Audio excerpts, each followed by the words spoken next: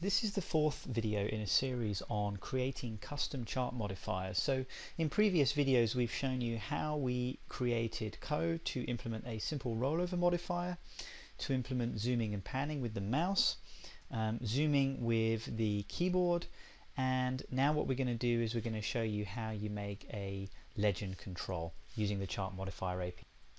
So just to recap, the ChartModifier base has got lots of properties and methods which allow you to access the parent surface, as well as getting notification about mouse move, mouse down, etc., and whether the point has mouse has left or entered the parent surface, etc.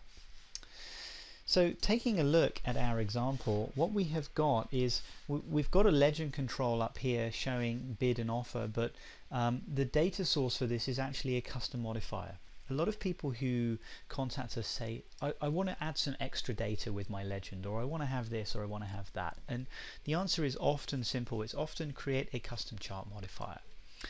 So in the code, what we've done is we've declared a SciChart legend control, and we're binding it to Legend Modifier legend data. But this time, instead of using the built-in legend modifier, we're creating a custom one. So let's have a quick look at the simple legend modifier. Like all the others in our example, the simple legend modifier inherits ChartModifiierBase. And what we have done here is we are overriding on parent surface rendered.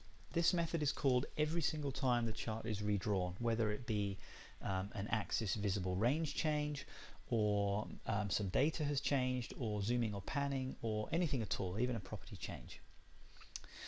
And every time the chart renders, what we do is we call this method getSeriesInfos. If you recall from our documentation, the SciChart legend binds to a chart data object which has a collection of series info. So we declare a dependency property as well called legend data.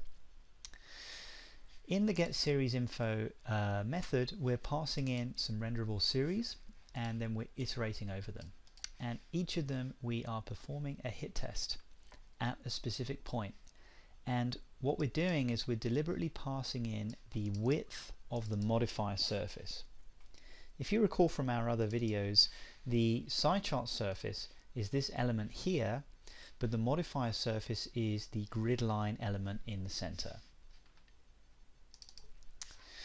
So by passing in the width as our x value, what we're doing is we're basically saying perform a hit test exactly at this vertical line, the right edge of the chart. This will always get you the latest values in the series if they exist.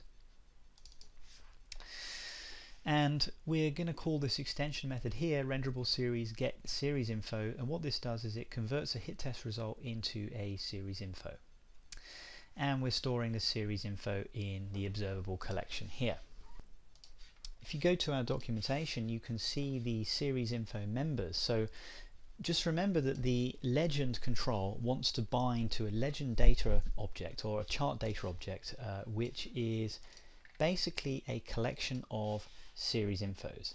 If you have a look at this series info on our documentation, you'll see what kind of properties it's got. So the basic series info has got X value and Y value. It also exposes the renderable series, series color, series name, and the data series index. This is the index of the data series, index on the data series, sorry, that was the hit test value.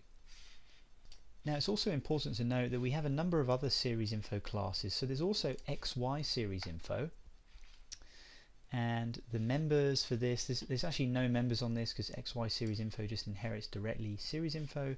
But if you have an XYZ data series, then you're going to get an XYZ series info that has a Z value. If you have an open, high, low, close series, you're going to get these values as well. So basically this is what the series info exposes, and you can bind to these values in the view. So whenever the chart renders, we get our series infos by performing a hit test and converting to his series info, and then we say legenddata.seriesinfo is equal to this. If you wanted to include any additional information in the chart legend, anything other than what we've done by default, I would recommend that you use this technique, and instead of binding to series info, you have some derived class and store your additional information in there. Now back to the view, all that we do here is we have a SciChart legend and we just bind to the Legend Modifier. There's no need to even do this. I mean, you could just have an items control and you could expose, instead of exposing a chart data object, you would expose a collection of any class you like, as long as it's a view model type class, and then bind to it in the view with an items control. So I hope that demonstrates another powerful aspect of our ChartModifier API. So in 4 short videos we've shown you how to make a rollover, how to zoom and pan with the mouse, how to zoom with the keyboard, and how to drag, and also how to create custom legends.